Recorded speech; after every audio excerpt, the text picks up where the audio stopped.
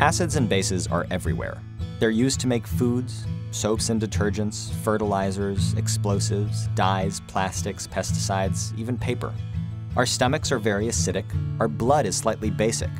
Our proteins are made up of amino acids, and the letters in our genetic code, those A's, T's, C's, and G's, are all bases. You were probably taught how acids and bases behave on the molecular level. You were probably never taught that a long time ago, like ancient Greek ago, before anyone knew about atoms or molecules, acids and bases were defined by how they behaved. Acids tasted sour and corroded metals.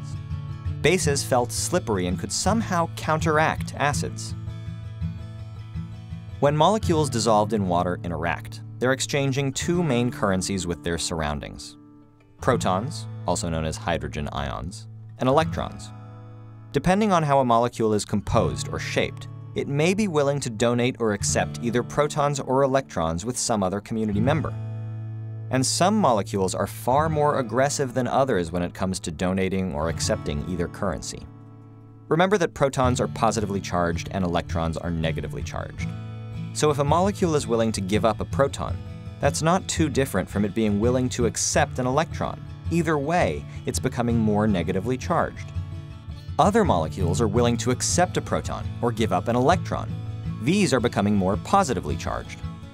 Some substances are so aggressive about donating their protons that when they get a chance, all of the molecules in a sample will dump a proton, sometimes more than one, to the surrounding water molecules. We call these strong acids. Meanwhile, some compounds are so ready to accept a proton that they won't wait around. They'll just rip one off water, which usually has two protons but is generous enough to hang out with just one. We call these strong bases. Other acids and bases are not so strong. They may donate just a few of their protons to water or accept just a few protons from water, but most of their molecules stay exactly the same. If left alone in water, they'll reach some equilibrium point where maybe only 1 out of 100 or 1 out of 10,000 of their molecules has exchanged currency with water. As you might guess, we label these acids and bases weak, but in the common sense of the word, they're not weak. The vinegar in your salad dressing that you can smell from across the room, that is a weak acid. The ammonia you spray on glass for a streak-free shine, that is a weak base. So it doesn't take much to be an active player in the chemical economy.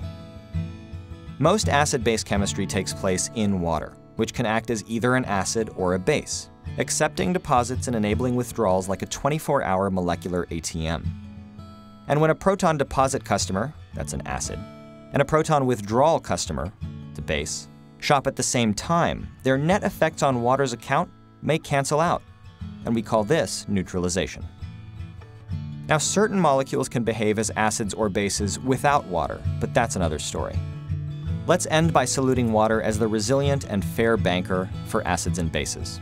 It's always open for business, doesn't charge interest, and will never foreclose on your molecules. Which is more than I can say for wah wah.